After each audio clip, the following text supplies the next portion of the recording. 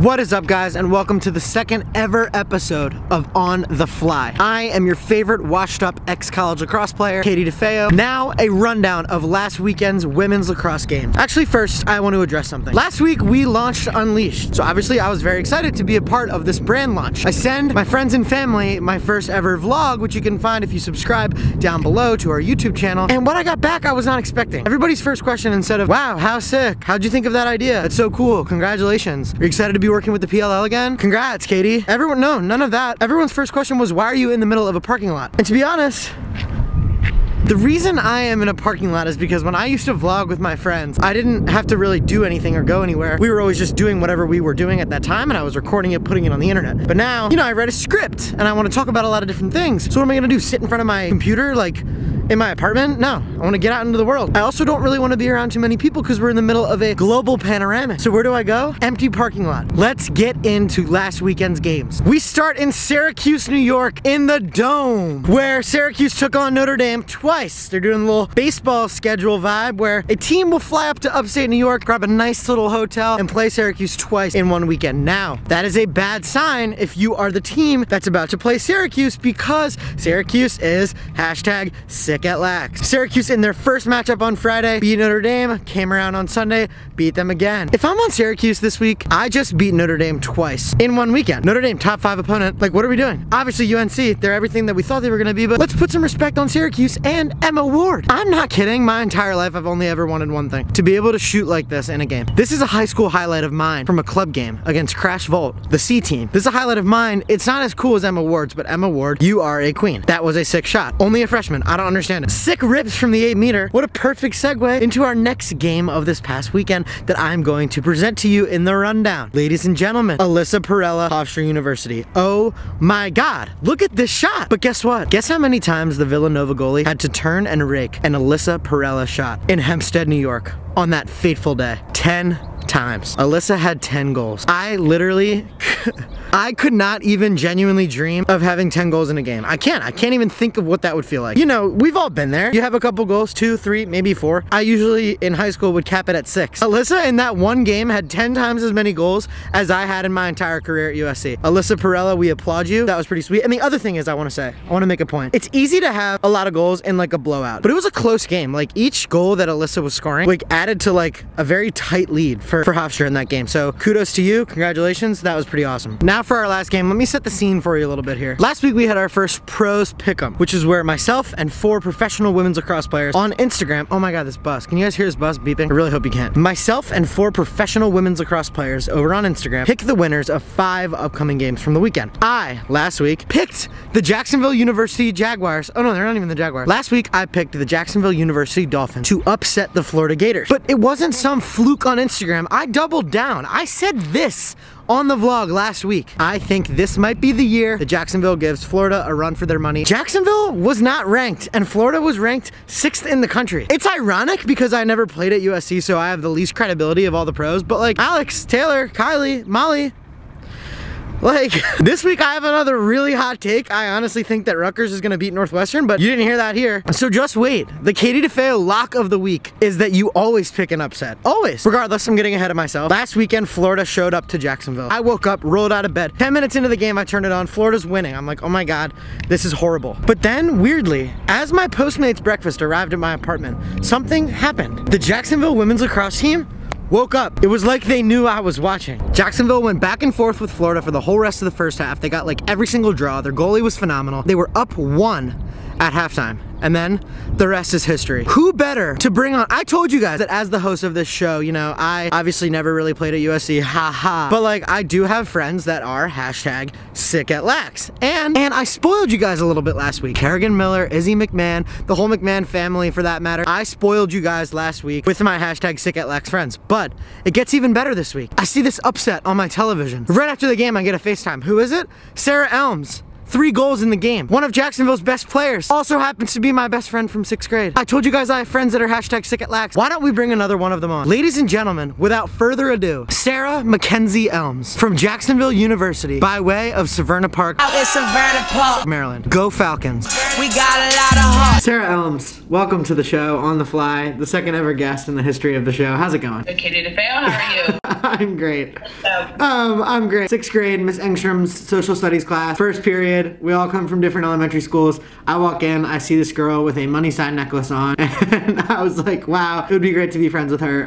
Find out later it was just an S necklace, but Miss Engstrom, if you're watching, thank you for making that connection. 6th grade, you were on my SP Lax team, and then you left to go to Maryland United. That was a very sad time in my life, but you know, it's okay. We all move on to greener grass. We did start on the same lacrosse team in 6th grade, but now obviously your career has gone a little bit further, which is why you're on the show. You decide to go to Jacksonville out of high school, out of Severna Park. We obviously went to the same high school, and you get there and you have a great freshman year, and then your sophomore year you tear your ACL. Is that correct? Yes, that's correct. And then junior year last year, obviously the row year. Now finally you're a senior. You freshman, you were like conference like player of the century, and like then sophomore year injury, junior year Coco, unbelievable brutal run of like bad luck. You finally get senior year. You guys are playing obviously right now, and you have Florida yesterday, and Florida has always been, like I said, like I predicted, Florida has always beaten you guys, and I called that yesterday was going to be the day that you guys were going to upset them. So first, before we get to that, what have you learned from dealing with the adversity of your college experience, of all the different things that have come up and happened, the ACL, coronavirus, and now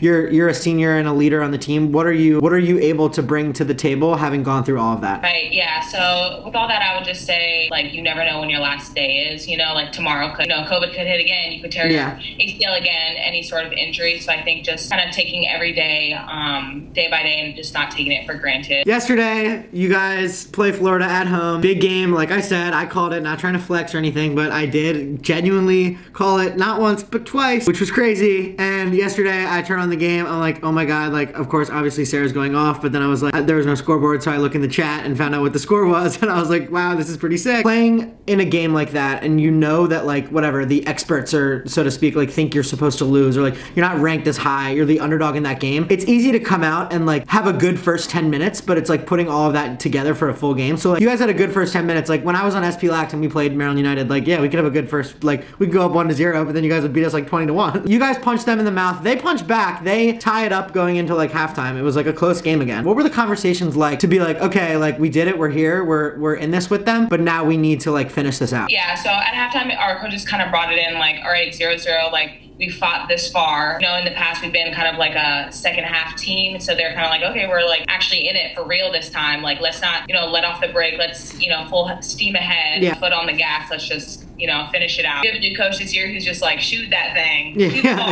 you can, as much as you can. On all these shots, all this. So, you know, building up everyone's confidence, really empowering us. So we had so much confidence going to this game. It was like nothing like I've ever seen before. Being at Jacksonville, and we were literally all like, we're gonna win. Yeah.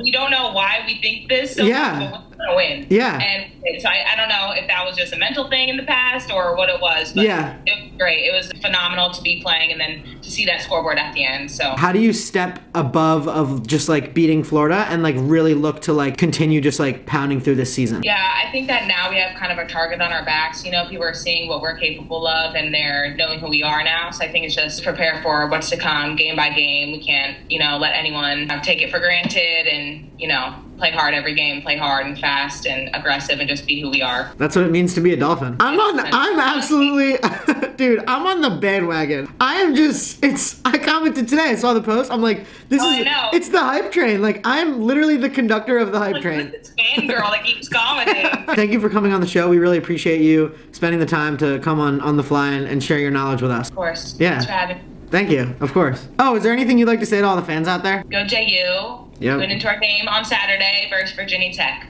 Oh, you guys are playing Virginia Tech on Saturday?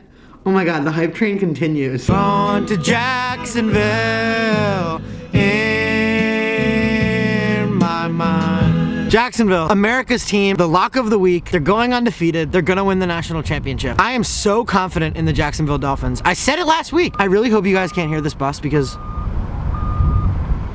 And and I just believe. Fins up. All of the Jacksonville girls reached out to me on Instagram. They were like, thank you for believing. I was like, guys, thank you for what you've given me. Something to root for. It's been a tough year. Jacksonville women's lacrosse. To the moon.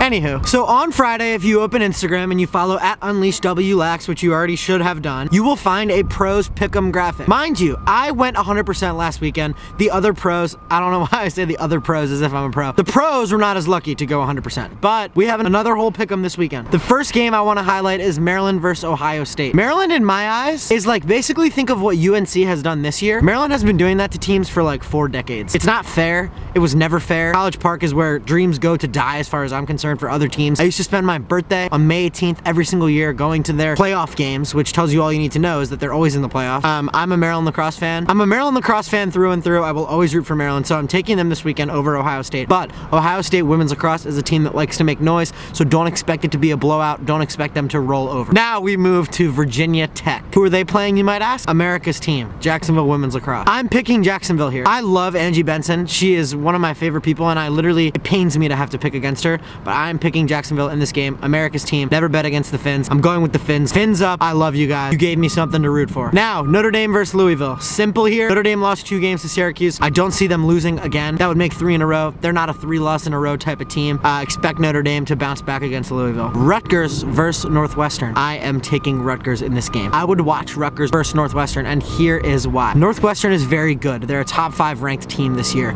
They've blown out Big Ten opponents. They are legit. Northwestern's legit. I think though, Rutgers is a gritty team. That New Jersey identity, they're always looking for a fight. They claw their way to wins. I know what their men's team has done this year has no correlation, but I just think the water is a little bit different in Brunswick, New Jersey this time of year. I am picking Rutgers because I always have to pick an upset. Last time I picked an upset, it worked, so I'm going with Rutgers to beat Northwestern. I love everybody on Northwestern that I'm friends with. This is nothing personal. Please don't ever take any of this personal. My goal is not to alienate half of our audience each week by picking against them, so I love you guys. I don't know. I'm trying to mix it up. I'm 100% on my picks so far this year. I've never lost. Undefeated, never lost. I'm undefeated, never lost. I'm looking forward to these games this weekend. I hope you guys are too. Do your part and watch a women's lacrosse game this weekend. Grow the game. Thank you all for watching episode 2 of On the Fly with Katie DeFeo featuring Sarah Elms. And get your merch down below. I didn't wear my merch in this episode. You want to know why? I have a good reason. I went to dinner the other night at an Italian spot and I spilled penne alla vodka